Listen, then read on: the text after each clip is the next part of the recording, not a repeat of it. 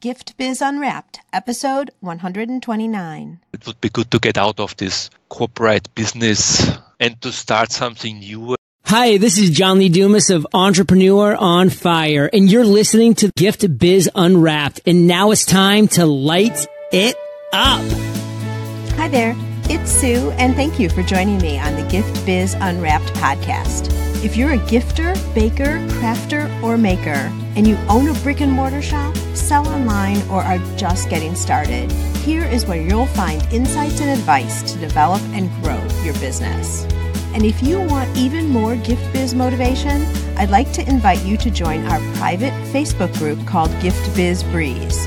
Pursuing your dream should be fun, exciting, and rewarding, not stressful and scary. When you join the Breeze, it's like sitting in the park with friends who bring you all the support and the answers that you need. You'll have access to a group of amazing creators along with tools and resources that can catapult your business growth. To join the group, just go over to giftbizbreeze.com. I look forward to seeing you over there, but for now, let's get on to the show. I am so excited to introduce you to Klaus Haagen of Austrian Atelier. Starting out as a mechanical engineer in Austria, Klaus had no idea that he would one day be applying his expertise from manufacturing metal and steel products to creating contemporary candles. With an eye for geometric shapes, colors, and textures, and influenced by Europe's visionary artistry and quality craftsmanship, by 2006, Klaus devoted himself solely to designing one-of-a-kind candles in the United States. He works out of his own studio, which combines the quality control of his handmade candles and the opportunity to create candle art using shapes, sizes, and jewel-toned colors. Klaus is inspired by his customers who appreciate stepping out of the accelerating comet of life into an oasis of atmosphere, art, and candlelight. Welcome to the show, Klaus. Thank you. I am so thrilled to have you, and this is so appropriate because you make candles, and we're going to talk about your motivational candle today. If you were to share with our listeners a little bit more about you, but in a creative way, by describing yourself through a motivational candle, what color would your candle be, and what would be the quote on your candle? If people look up my website, all of my candles are flat candles, so they'll be different in the way how they're made. And like my motivational candle would be a round candle. The reason of a round candle is it symbolizes for me infinity, which goes round and round. So this is something. And the color depends a little bit on my mood. Like I'm more in the primary colors, red, blue. So what's your color for today? What's your mood today? Today it would be more blue, I would say, because it's gray outside. And it would be nice to have a blue sky. So a round candle would be, today for me, would be the blue sky outside. Okay, perfect. And how about a quote on that candle? Like Dare to Dream is for me a nice quote. I like a lot Einstein. And like he said in German, Fantasie ist wichtiger als Wissen, denn Wissen ist begrenzt. Which means in English, imagination is more important than knowledge. Knowledge is limited. You can know a lot, but you never know everything. And I think to know more, you have to use your imagination. It's like everywhere. And I think if people are too rigid in life, I think you miss out on it. I think this is why I like his quote so much. Yeah, I love that quote. Imagination is more important than knowledge. I agree. It gives us a little cause for thought there, I think. So you have an interesting story here, Klaus. Talk to us a little bit about, were you born in Austria? Yes, I was born in Austria and I lived for over 30 years in Austria before I came over to the US. The reason that I came over here, I'm married to an American woman. So my wife got homesick and then we decided that it's time for her to come back over to the US. So we're here now for over 20 years in the United States. Wow. So you were the wonderful, supportive husband and agreed to come over here. Yes, let's say it in this way. You say hesitantly. So talk about Austrian Atelier, and you're going to have to share with us the definition of atelier too, but talk a little bit about how the business got started. I started out here in the US in the corporate business, like what you mentioned before. I'm a mechanical engineer. And like 12 years ago or something, I was introduced in Europe by a friend of mine to candles in geometric shapes. And it caught my eye, especially like in Austria, we burn a lot of candles. The winter is long and it gets dark like at 4 in the evening. So you tend to burn like every day a candle to symbolize the warmth and the sunlight.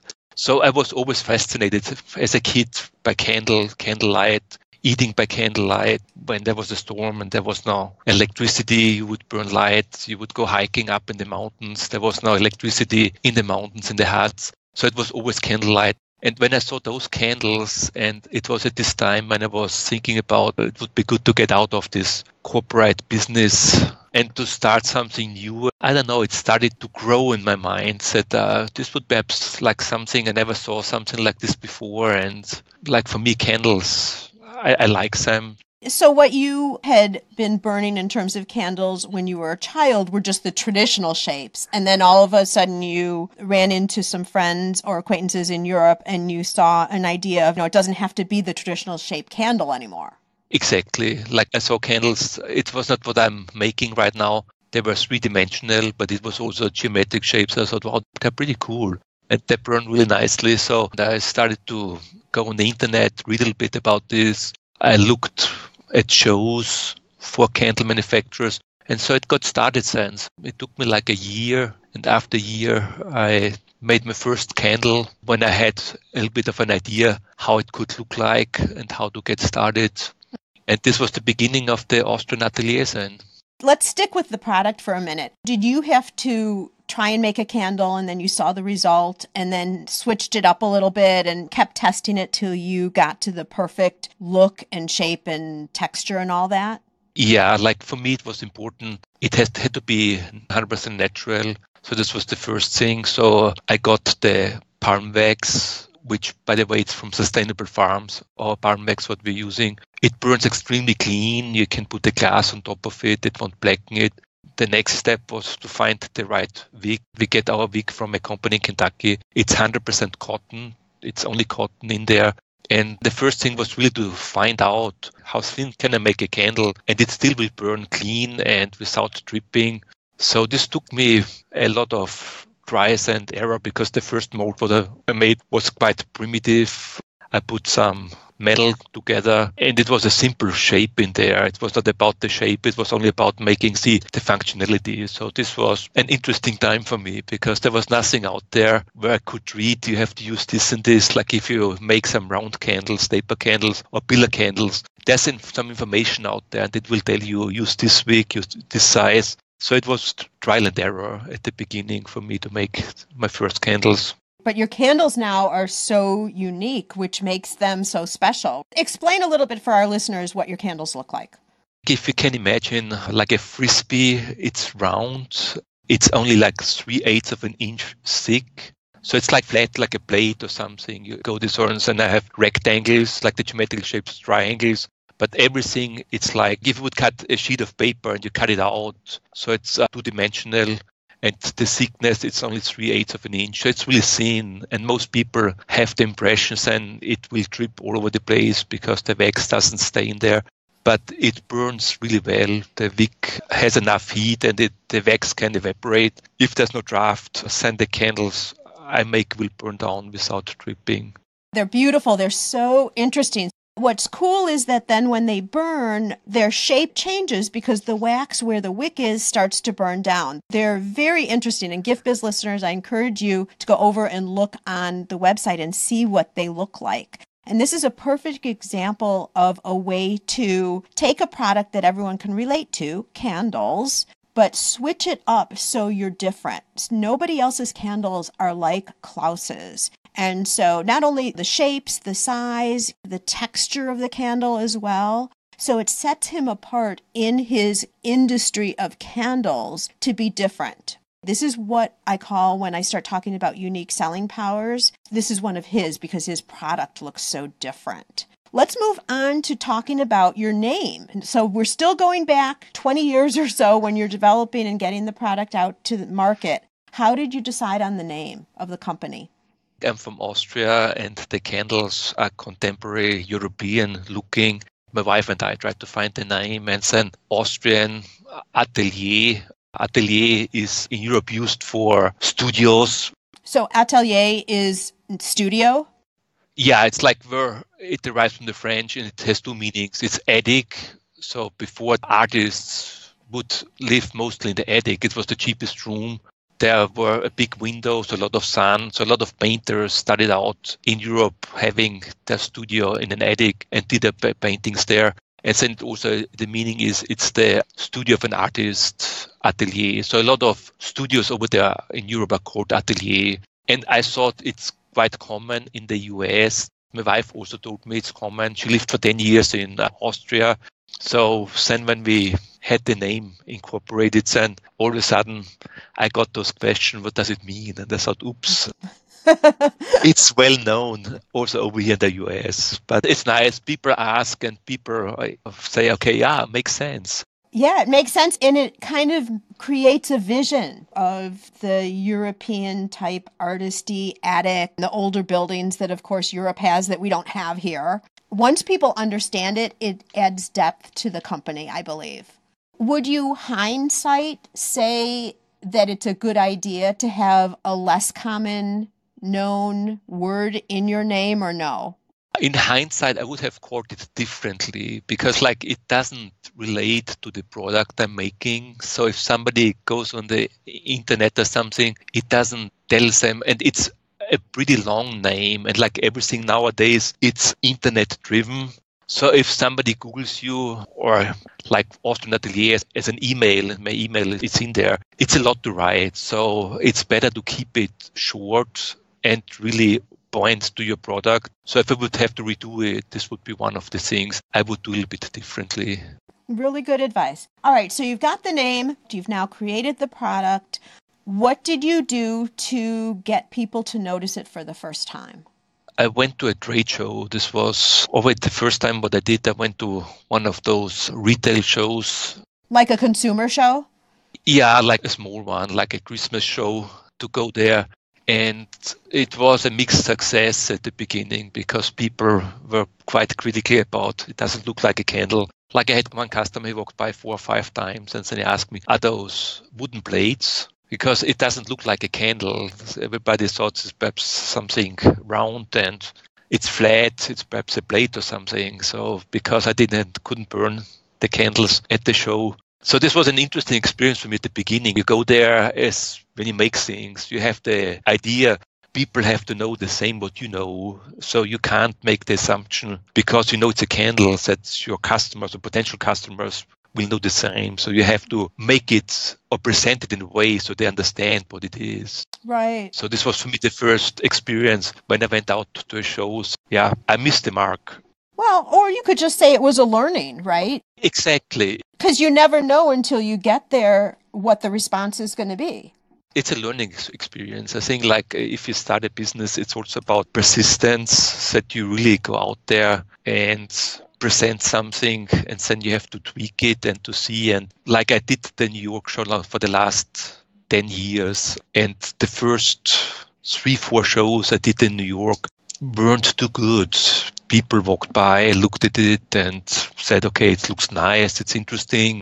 But I didn't get too many sales out of it. And I think then after 2 years to 30 years, I could see it was picking up.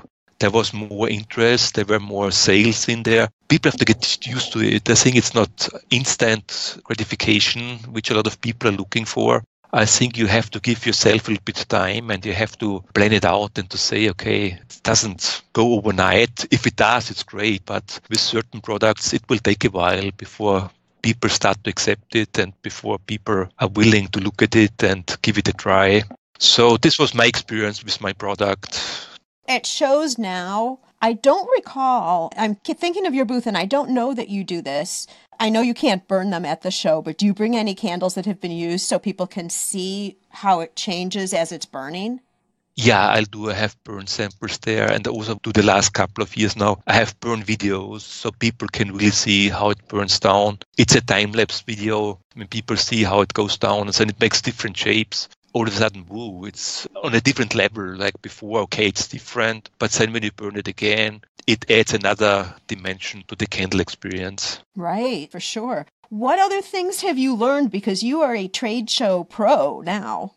What other things, or maybe some advice for people who are doing trade shows, what do you see that you need to be doing? Especially if someone's just starting out, what advice would you give them in terms of working the show or preparing for the show or anything like that? It's important that you try to get potential customers to your booths before the show starts. So you do mailings and introduce a product yourself. So you have a customer coming to your booth, because like a lot of my customers, they know what they would like to purchase. So they walk the floor, but sometimes they don't watch what's really out there. They're vendors, they go there, they make the purchase, and then they more or less run through there. So if you don't create an interest beforehand, sometimes a trade show can be really disappointing, that you don't have enough traction there, not enough sales. In my mind, a trade show is not anymore a selling tool by itself, or it's a selling tool, but it's more a marketing tool. It's like you go there and you never know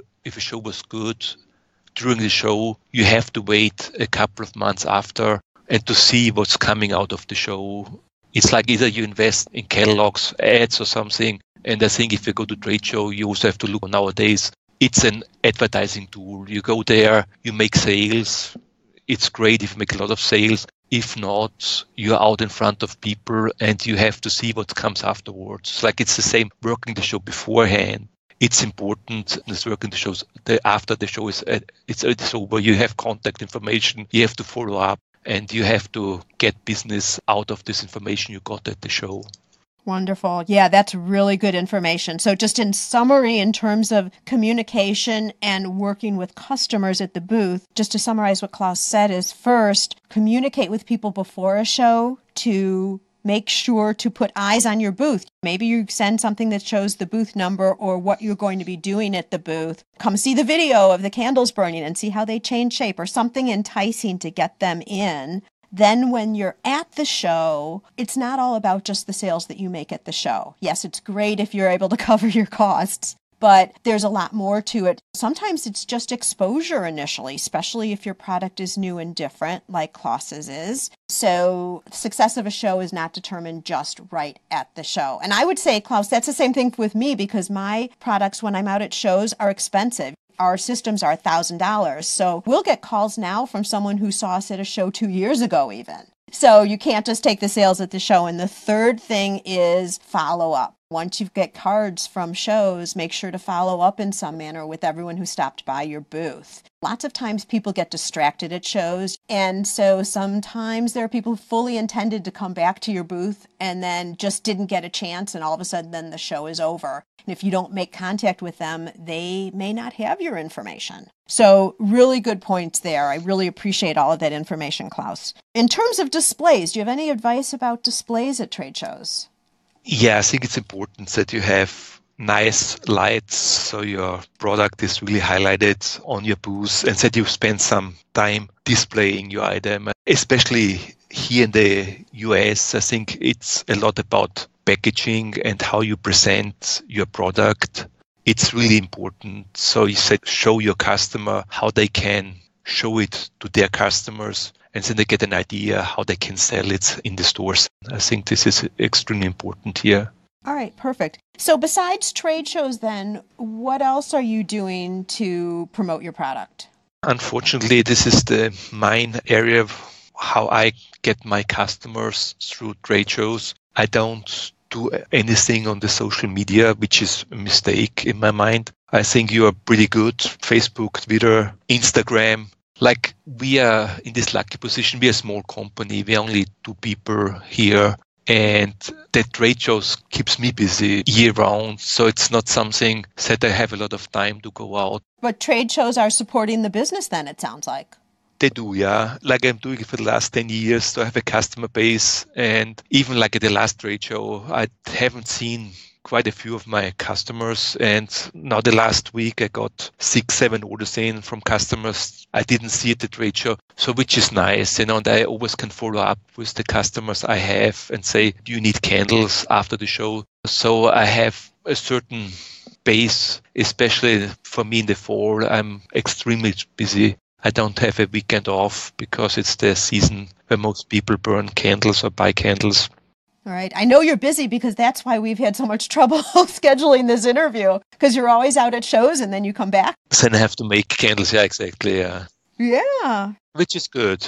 Absolutely. You don't want to be sitting twiddling your thumbs over there, that's for sure. How many shows are you doing a year? This year I did 4, but I will go back to 2 because it seems like the customers what I have, they're mostly on the East Coast or West Coast. And the buyers, I find most of them go to New York. So for me, the New York show, it's for my product, it does the best. So I will stick. And I will do perhaps local shows like here where I live. There's a Christmas show. So this is something what I'll do from time to time. But it depends a little bit. Like sometimes I'm too busy and I don't have time to work up a smaller show. So I stick with my trade show where I know I get enough business to keep me busy. And also, since your sales are all coming from shows, if you're a little light, then you just go find a show to go to, it sounds like. I could. This is something which I haven't done. But it's like if there's something here locally, then I'll try to do something. But like the last year I didn't do it. The year before I did not. 3 years ago I did. And it's always nice to go out and to talk to the end customer. Like if I go to trade show, it's always the store owners who buy the candles. And it's nice to hear, to see how the retail customer reacts to the candles or what they think about it. So it would be good to do it more often, I think. Right. So Klaus, you have a similar situation like a lot of our listeners would have. And that is, if you make your own product, the more you sell, the more work you're creating for yourself. So how do you manage on the production end, being able to level out the sales that are coming in with the time it takes to produce the product? The only way I can do it, I have to make more molds if I get more orders in. You have to imagine if I make a candle, I have 20, 30 molds for a shape, at least to make it efficiently. So if I get more orders in, then I'll try to add on to my mold count so I can get it out a little bit faster. I always try to find new ways to make it better. I know I have turning tables here, so it's easier to pour. I always try to tweak it to make it a little bit faster, a little bit more efficient. So this is something what comes out of my mechanical engineer nature, that I'll try to do it a little bit differently. And I have ideas to make it really more efficient, easier, but it costs quite a bit more money. So I'll stick with the simple solutions at the end. Yeah, there you go. It's an issue. I think it's with, if you're really successful, then at some point, I think you have to decide how you like to do it, because it means either you really step completely out and have somebody else making your product, which I don't want to do. So I really like what we talked before. I go to the trade shows and I don't do any additional advertisement. It keeps me busy. I think if I would do more, then I think I would have this situation. Like right now, I have a 1,800, 2,000 square foot where I can make the candles. I have storage units where I store my candle boxes, my raw material and stuff like this. But if I would grow, then it would mean I would need to expand. And I think, like for me, I'm 54. I'm not so anxious anymore to have a big company over this stage in my life. So I don't want to increase, because I think then you get in a completely different area. You're not anymore an artist. You're then a manufacturer. Yeah. Then you really have to try to get out the product as much as possible. And I think it takes out the fun. If you do it for the money, then it's great. Then you should go for it and try to make it bigger and more. But if you can make your living and you enjoy what you're doing, I think only try to tweak it so you can really make a little bit more, increase the volume what you can make, but still do it in an environment which is better for inspiring your mind. I think if it gets too big, then you have so many other things to think about. And I think the back ends, it gets a little bit lost. Yeah. I mean, I agree with you. And I've talked with other people who have virtually grown themselves out of the passion of their business, just like you're saying, because they get so big that their role ends up having to be something different. And part of the value of having your own business is that you want to do what you love. And nothing says that you have to get bigger and grow and grow and grow and every year be making more money and all of that, because you may start building something that you don't even like anymore. In fact, that you could resent. So that's a really, really important learning. And I'm glad you brought it up, Klaus, is that as business owners, we can define the size of our business and we can be successful year over year over year based on whatever goals you have. Like you're saying, as long as it's covering your costs, you're making a living, you're comfortable, and you love what you're doing, that's success. Exactly. I think some people consider success only how much money you make. It has to be millions. But I think success is more like a quality of life. It's for me something which is important, and it has to come back into the business life. And some people, I think, can appreciate it. Some people don't. It's everybody's own mind, what he would like to achieve in life or what his goal is. And there's nothing right or wrong. There's only differences, like with everything in life. Right. I totally agree with you. Let's talk about a challenge that you've had, Klaus, whether it's production or something as you were growing or working within the business. Can you share with us some struggle that you had and what you did to overcome it? When I started out 11 years ago, I had one mold.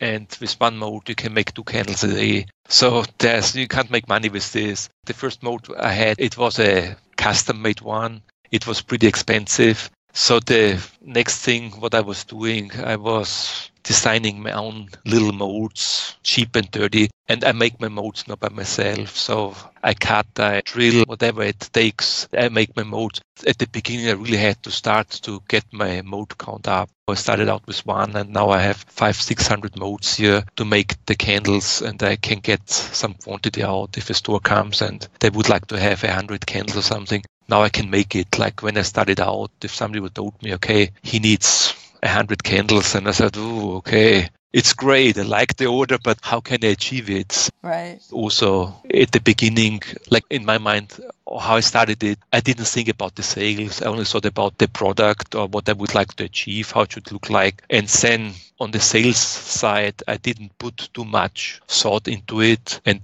went out there. In my case, I wasn't too unhappy that it started out slow and I really could build up and I could find ways to overcome this deficiency. So it worked out at the end pretty nice then, because otherwise, if I would have done it like before, I would have spent quite a bit of money on molds. And so it's for me way more efficient to do it on my own. Sure. And then you're in control, because if you do get an order in for a certain shape, or maybe, who knows, maybe you'll even want to do a different shape. Now you're in control of the mold. So you're able to create whatever you want, right? Exactly. So I can make a new shape, and I can make only one mold that I can put it out at the show and tell them it would be ready in 6 months. So I can gauge a little bit the interest before I really invest time and money in 20, 30 molds. Yeah, you're in control. I think the more you can control within your business and not have to rely on others, the better, especially for a situation like this. The other thing is, like with every business, if you start out there, it's always the cash flow. I think at the beginning, it's hard. If you go to shows are expensive, and they're getting more and more expensive to spend the money. And I hear again and again when I go to shows, people go to the first time and they're so disappointed because they spend a lot of money and they don't get the sales what they hope they would get there. And they take out sometimes loans to get to the shows. And I don't know, like I'm European, I have the money before I can spend it. So it's for me important always that you really put the money, that you save up beforehand and you have a certain amount of money. You know you can live off of it and you can sustain your business for a certain while before it really has to make money and give it back to you. Yeah, and it's so less stressful and less risky too, because you're not putting out money that you really need to be living on.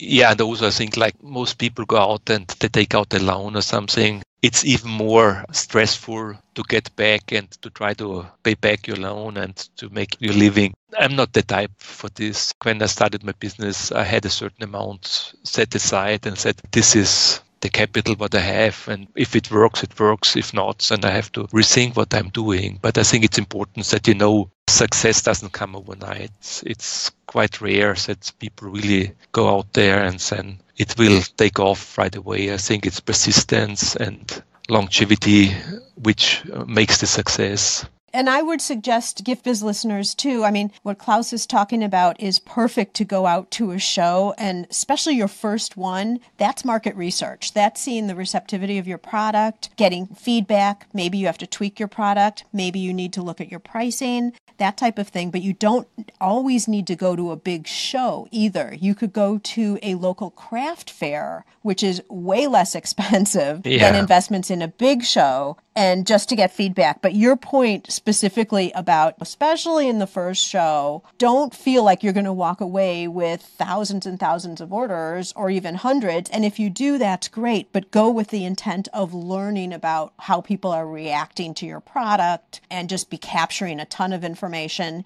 and getting leads out, getting exposure for your product. The other thing, Klaus, I'm so glad you talked about this, and I agree with you. I run my businesses the same way, is if I don't have the money, I don't buy it. And it's just much easier. You can sleep well at night. You might grow slower. You've been talking about slow and steady growth up to a point that you like, that you feel comfortable with. Way better than being stressed out about, can you pay that charge card bill or something? It's not worth it. You want your energy focused on your business and growth, not on how are you going to pay the bills, because then you also start to look desperate to a customer. Yeah. And then you'll be tempted to lower your pricing too, that's no good either.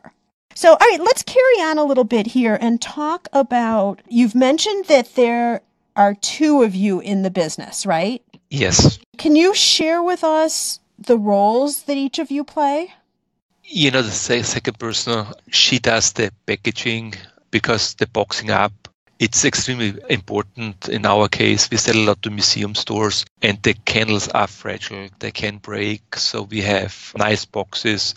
There are sturdy boxes in this case. So she does mostly this side of the business. So I'll make the candles, I'll do the shows, I do the sales, and she does the other end. It takes a long time. A lot of people underestimate this end of business, making something like pouring a candle. It goes quick, but then taking it out and then having it put in a box and folding the box, stamping the box, all of this takes a lot of time. So she is in charge of this, and she makes candles if we have too many orders in-house. So we're cross-trained. She can key in orders, she can call customers, but mostly what she does is getting the candles ready and to be shipped to the customers.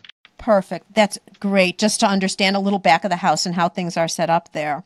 Is there, as you get into and you think about the full running of your business, because there's also bookkeeping and website, all that crazy stuff, but is there some type of an application or tool that you use so that you stay organized within your business?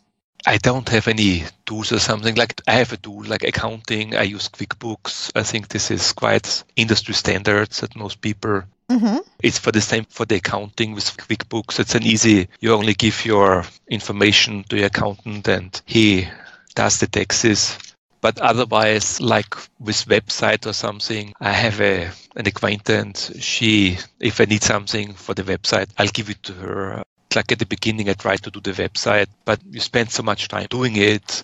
And there's so much change in it. It's better you have somebody who knows what they're doing and they can do it in a couple of hours instead of you doing it and it takes you a couple of weeks. This is with certain things, stick what you can do really well and the rest, try to find an affordable way to find somebody who can do it for you. This is how I organize my business around this. I think I try to do as much as I can, but I try to stick to the core business and everything what's surrounding. I try to find somebody who can help me with it. Totally agree with you. That's a great way to do it. Any final advice for people who are listening today and they're getting excited, they want to get started? You've already given us a lot of tips, but any final thoughts and advice for someone who's just starting out or has maybe gotten their toe wet, have a little bit started a business, but it hasn't really gotten traction yet? What advice would you have?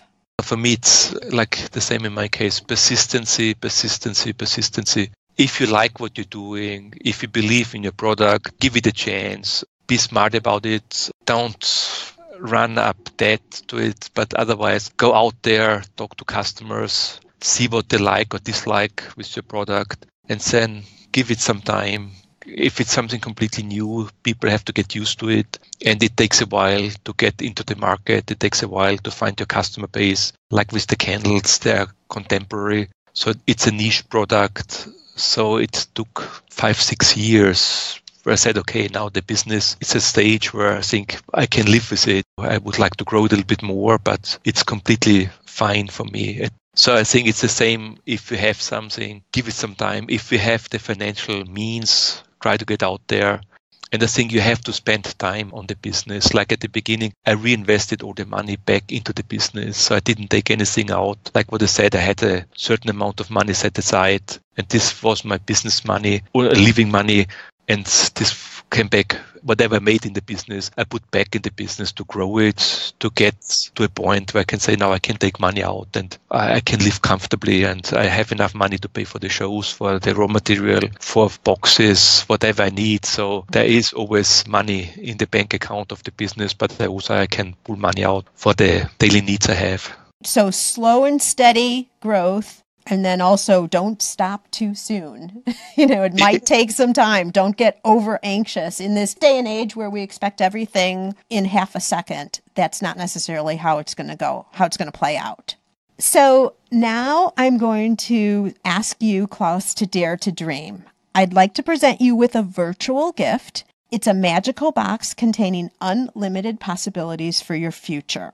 So this is your dream or your goal of almost unreachable heights that you would wish to obtain. Please accept this gift and open it in our presence. What is inside your box? Oh, in my box would be a teleportation device. Oh, where are you going? I'm from Austria. My family is still over there, so it would be nice this second to be here in the US, the next second to be over there for a birthday party or something. Like my daughter goes to college in Scotland, so it would be nice to have this device and to go there. My other daughter, she's in Austin, Texas. So we are spread out and I like to travel. For me, it's something later on I really would like to see the world. It would be really nice to go to different cultures, to explore the world. This is what my dream would be. It's so nice to meet different people, to get different ideas, different aspects of life. Right, and to actually be there with them and be able to see the world, because there's so much out there, like you said, and more than anyone, being from Austria and then coming here. There's so much in the world that it offers us. So I love that dream. That's fabulous. And I know for now you're using the current device that we have, which is Skype, right? We were talking about that before, that you Skype all the time because that's one way to stay connected. Exactly. No, Skype is a good way to get connected or stay connected with my family. And we didn't have that 20 years ago even. So we're halfway there to your dream, Klaus. I hope so. So I think the best way for people to get in touch with you would probably be to go and look at your website, right? Yes, it's the best way to go to the website. There is a contact form on there. If you'd like to know something, shoot me an email. It's the easiest way. Like I tell my customers, you can call here, it's fine. But most of the time it will go to voicemail because we are busy when we're making candles. We can't stop and say, no, I have to take a phone call. But we'll call back, and the easiest way to get a hold of us via website, sending us an email, and we'll answer our emails. There's no doubt about this. Perfect. Well, GiftBiz listeners, as always, there'll be a show notes page, so I'll have links over there and lots of detail of the conversation because Klaus, you have shared with us such really solid business building tips that I want people to listen to this a couple of times, especially if you're just starting out, because really important points were brought up and discussed here that I think we can all remember as we're moving forward. So, Klaus, I'm a candle lover just like you, as you know, because this is the theme of the show, right? So I just want to thank you once again for being here, for sharing all of your wisdom, giving us a little peek behind the scenes of your business, and may your candle always burn bright. Thank you so much. Appreciate it. That's a wrap, GiftBiz listeners. Thank you for joining in today, and I have a question for you. Is there an industry or some topic that you're challenged with within your business that could be good for guidance for me on who you want to see me interviewing on this show? If you have any thoughts on that, or you just want to reach out for me for any reason, feel free to email me, sue@giftbizunwrapped.com. Today's show is sponsored by the Ribbon Print Company. Looking for a new income source for your gift business? Customization is more popular now than ever. Brand your products with your logo, or print a Happy Birthday Jessica ribbon to add to a gift right at checkout. It's all done right in your shop or craft studio in seconds. Check out theribbonprintcompany.com for more information. After you listen to the show, if you like what you're hearing, make sure to jump over and subscribe to the show on iTunes. That way you'll automatically get the newest episodes when they go live. And thank you to those who have already left a rating and review. By subscribing, rating, and reviewing, you help to increase the visibility of Gift Biz Unwrapped. It's a great way to pay it forward to help others with their entrepreneurial journey.